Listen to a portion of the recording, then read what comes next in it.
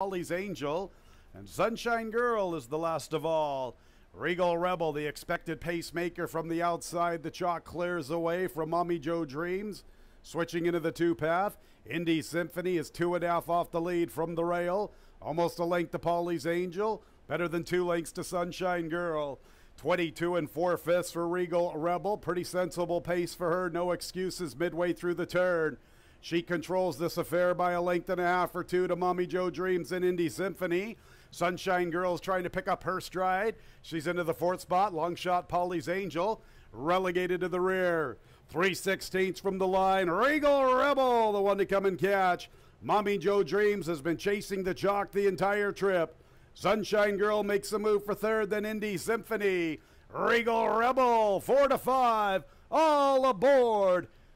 Regal Rebel, gate to wire winner for the 4th of July program. Hardly Working comes away running in 4th. Magic Pro is 5th, and Up for Adventure, the favorite, is the last of all. Dr. CerFolio and Keiber Coa making the pace from 2-color map. Riley B from the rail, Hardly Working to his outside. Magic Pro has 5 to find heading into the turn, and Up for Adventure's 9 lengths from the front. 23 1. The flow's favorable for the top 2. Dr. CerFolio, and to his outside 2-color map.